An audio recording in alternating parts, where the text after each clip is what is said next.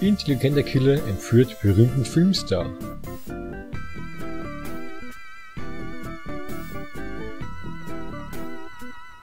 Genau, und der Film heißt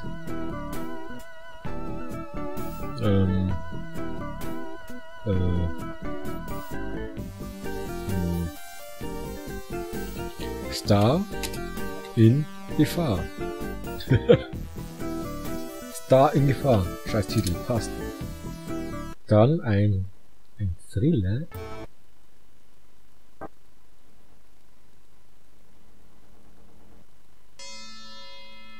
In der Gegenwart. Und dann Dramatik pur, Anspruch pur, ein bisschen Erotik darf nicht fehlen, Spaß, naja, Liebe, naja, Freude weniger, Trauer mehr, Action, mittelmäßig, Gewalt, nicht so viel Spannung, natürlich viel. Dann der Drehort. Machen wir in Europa wieder. Europa, und die Kulisse machen wir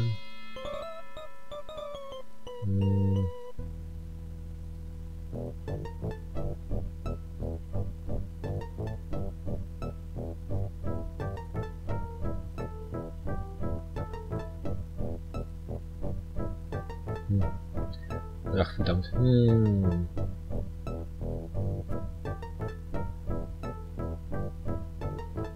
Zu weit. Machen wir das hier. Da schaut doch gut aus. Dann Requisiten in der Gegenwart. Nehmen wir mal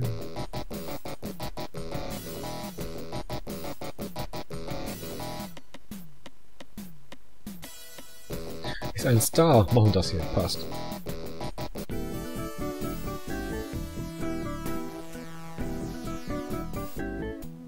Special Effekte. Nicht viel, aber ein bisschen, ja, nicht viel. Grusel, also perfekte Computeranimation, Bluescreen, machen wir bei 5%.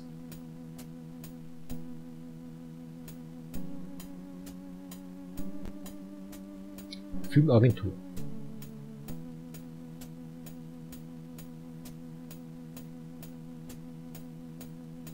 Ist mal ein guter dabei. Wo ist er denn? Da, Multitalent. Ich meine auch den anderen, wo ist er denn? Da. Und hast du Zeit? Yes! Ja, mit dir kriege ich meinen nächsten Oscar. Hoffentlich.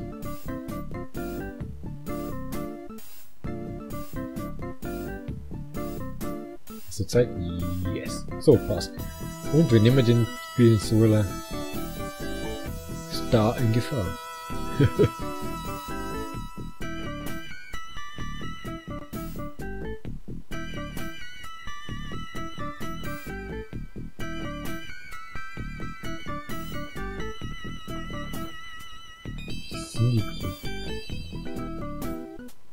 Die Zeit.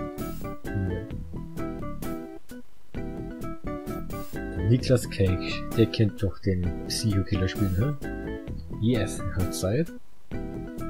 Er darf mal entführen die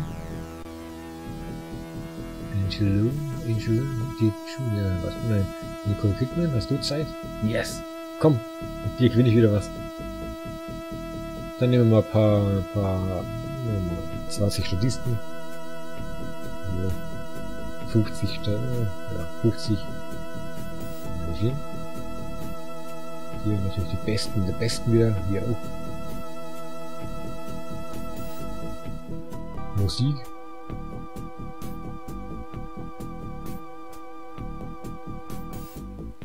Nehmen wir mal wen anders, nehmen wir mal ganz los. Schon minus. Nehmen wir die. Engagieren? Yes, so.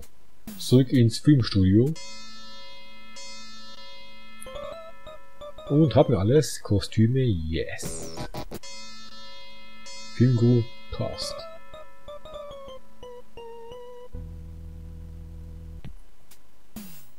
Obwohl, könnt ihr noch einen Hauptdarsteller mitnehmen, der den Polizisten spielt, und zwar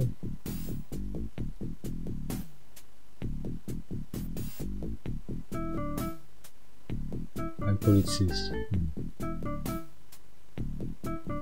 Ben Affleck. Yes. Passt.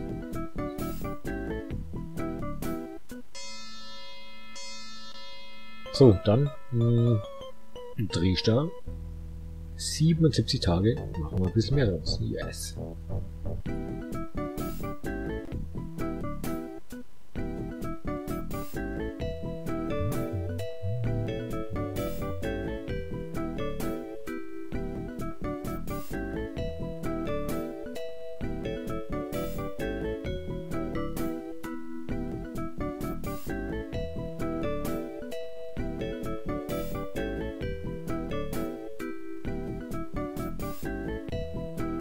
Cowboy Zombie, Platz 1, yeah, so soll es sein, so muss es bleiben.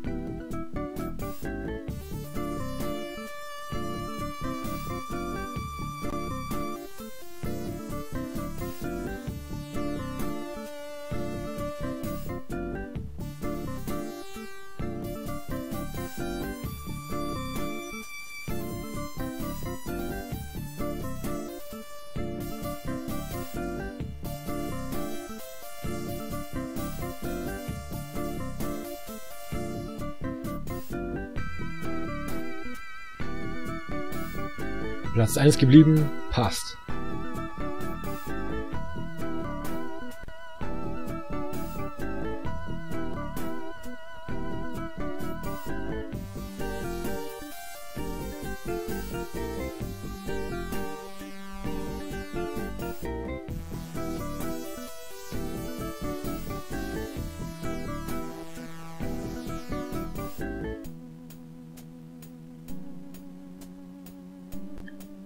Zwei Drehtage verschiebt sich der Film, die Dreharbeiten, yeah. Immer diese Gerüchte, nein.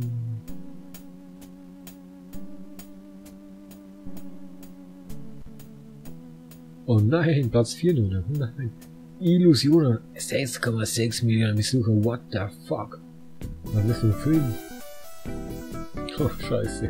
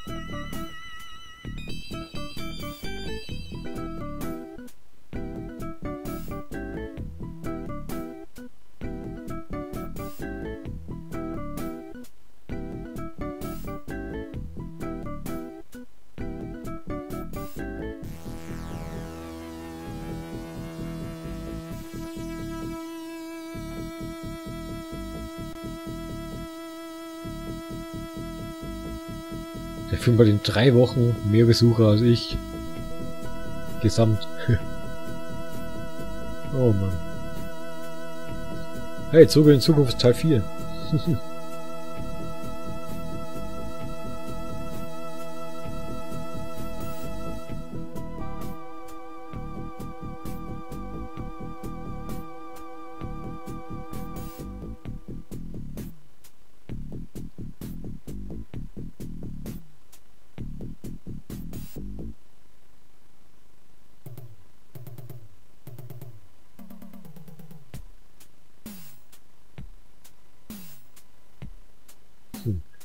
Knapp 5 Millionen nach 3-4 Wochen. Oh Mann.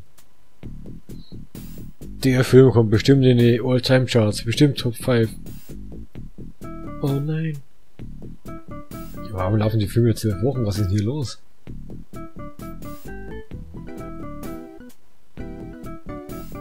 Ah, die letzte Woche, okay.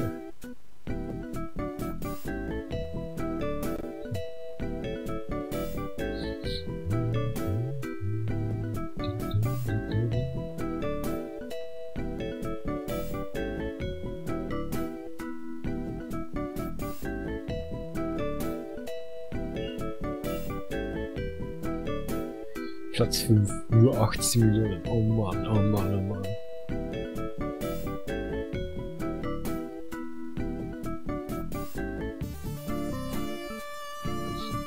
5 Millionen immer noch. Ui, neue Filme. So, wie lange braucht ihr noch? Ja, noch 38 Drehtage. Da gehen wir einen Filmverleih, Nummer 4 neue Filme.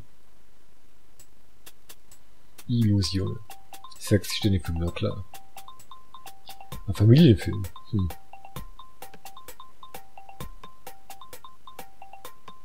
Cheer. Jack Nicholson.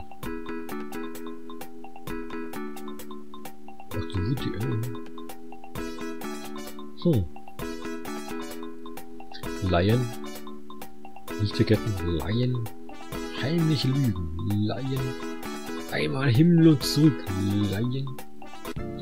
So.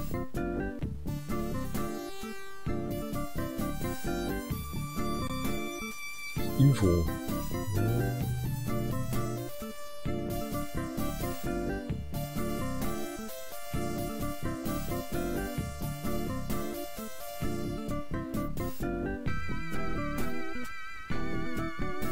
Muss ich den hier da rein tun?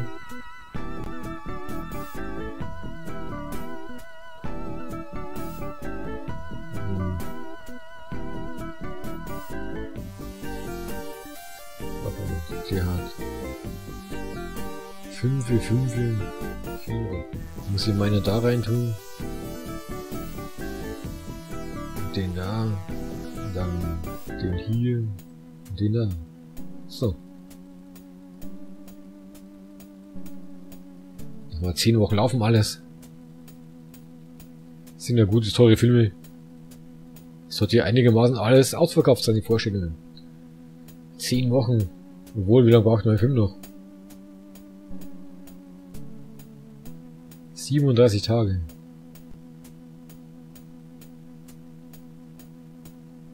Vier, 5 Wochen. Schauen wir mal, schauen.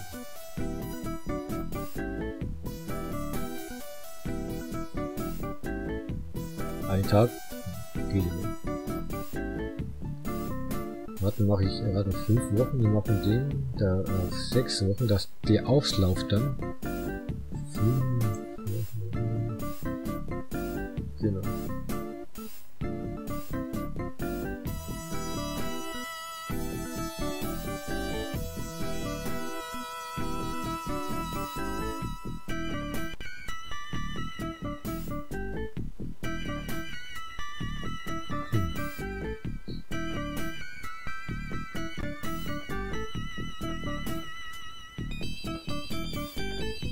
Wie schaut's denn hier aus? Ich brauche mindestens noch 7 Millionen, das haben 8 Millionen Besucher. Und hier brauche ich noch 15 Millionen Besucher, die schaffen wir nicht mehr. Also macht Ellen der Verlust. Der Technik World hat 98 Millionen D-Mark Gewinn gemacht bis jetzt.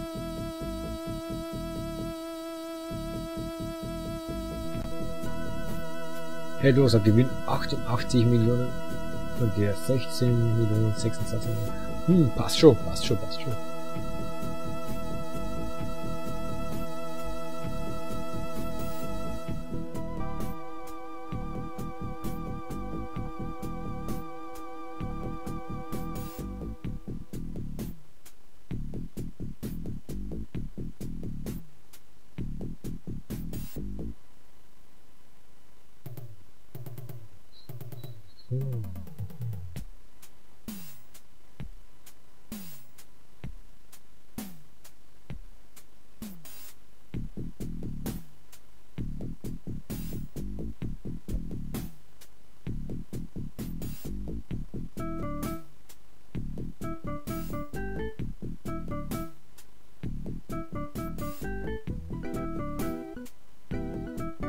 Fünf Tage hinein.